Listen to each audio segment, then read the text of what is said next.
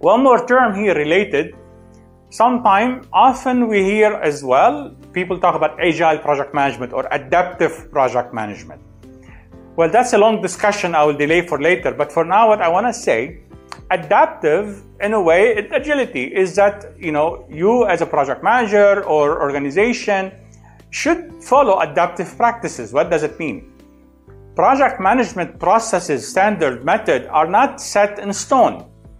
Projects vary from one organization type to another, from one project type to another. They vary based on size and complexity.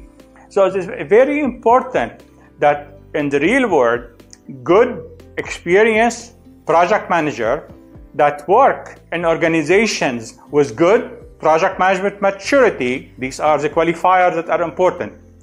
Experienced project managers and organization with good level of maturity, then in that case, project management is by default adaptive, because that good project manager and the system that support that project manager has to be adaptive.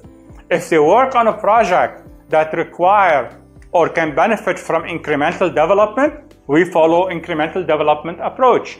If it can benefit from iterative development, we follow iterative development. If it follows, or it's better to follow more sequential kind of a process with a big bang at the end, we follow the big bang.